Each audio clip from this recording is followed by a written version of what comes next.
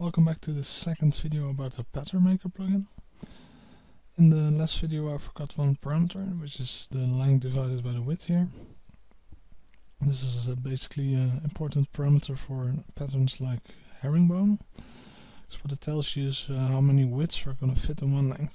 So for example, right now it's set to 2. As you can see, 2 widths will fit in one length.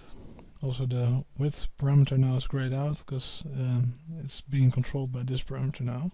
For example, if I put it to 4, now 4 widths will fit in one length and the planks will get longer.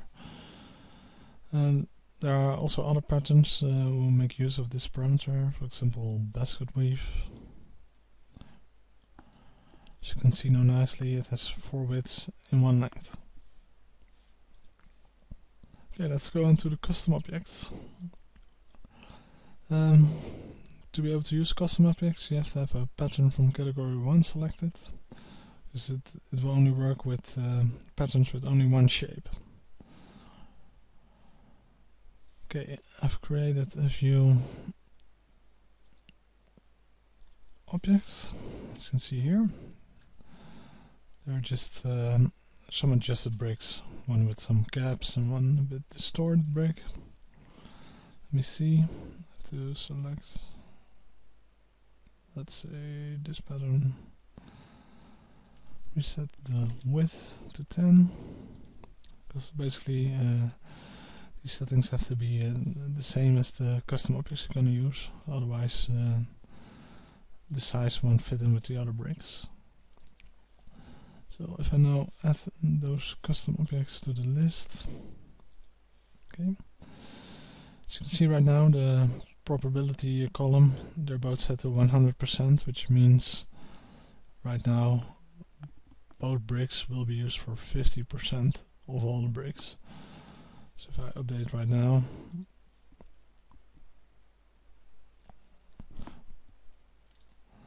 all of the bricks are replaced by those 2 custom bricks. Of course, if you just want to add a little bit randomness to your pattern, you can just select your custom object, use this spinner to set the probability a lot lower, 8 to 7%. So right now only 8 and 7% of the bricks will be replaced with your custom object. As you can see, it just adds a lot of nice extra detail, extra randomness to your pattern. Okay, I use the clear all objects button to clear it. So I've got another example.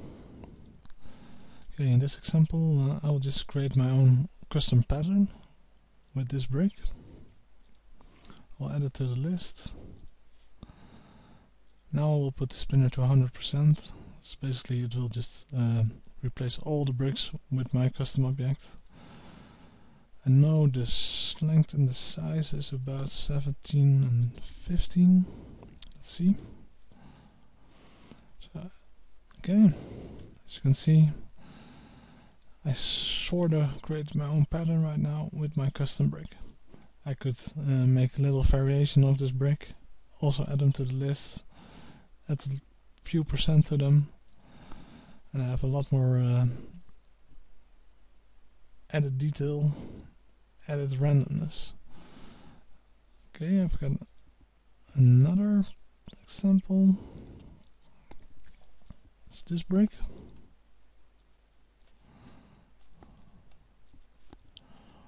Add it to the list. For this one I made a preset, example 2. Load it up. Let's update.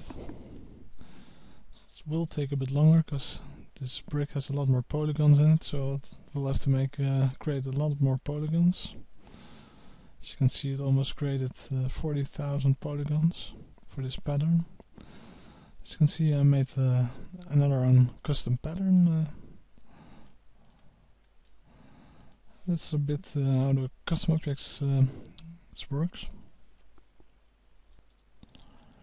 Okay, next I will show the height map and the spline follow options. First of all, I will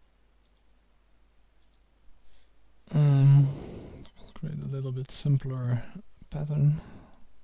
Let's say something like this. Okay, the height map. What this does is it uses a map to control the offset in the height, offset in the set direction. So for example, if I would select gradient here, increase the height a bit, do an update.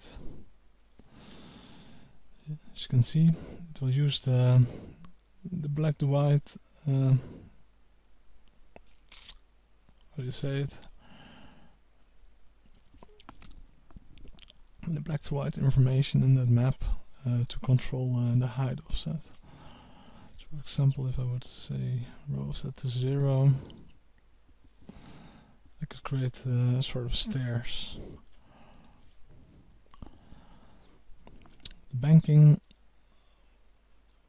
does basically rotate the bricks around, so they kind of follow the height. As you can see, it will just follow the height directions. I can maybe show it better if I add like a noise to it. Let's see.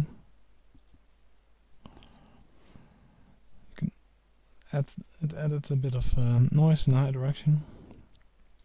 Of course, it put the whole pattern a bit up in this set direction, so I can use this spinner to offset to take it down again. I also have the two little buttons next to this this map slot. It's basically in MacScript. It's impossible to use the drag and drop functionality, so those two buttons will just basically get the map from the material editor slot 1 and send it to that material editor. Let's see, open the material editor. If I press this button now, it will just send the noise map to my material editor slot 1. Now I can just adjust the parameters here and it will just update. As you can see, it's instanced to this slot. So let's say I would turn on turbulence, which wouldn't work nicely, but as you can see, it will just update. And the same works with the other button. If I, for example, take this pattern of this map, click this button, it will just use this pattern in the slot now. As you can see, it's created some sort of speed bump. It's not really nice, but you get the idea. Okay, by right clicking it, you can disable the map again. Let's go to the next option, which is the spline follow. I've created a quick little spline. Let's see, here it is. Let's make it back to the normal brick again. What this basically does is it rotates the brick around to follow the shape of the spline. My idea behind it, if you have like a street or a sidewalk with a slight curvature in it, you can use this option to let the bricks also use that curve. Let's put on the strength a bit higher so it's better to see. It's really good to see, but you can see the bricks will be rotated following the spline shape. It doesn't work that good, especially if the strength is too high. If you set it lower, you can add that little bit of rotation to it. But in my opinion, if you have like a little bend or curvature in your sidewalk, you're better off using a path deform or maybe a bend modifier. Those will obviously deform the bricks a bit, and this won't, but as you can see, if I put the strength up too high, they will just overlap each other. Okay, that's the end of the second video. I will make a next video to go over the last bit.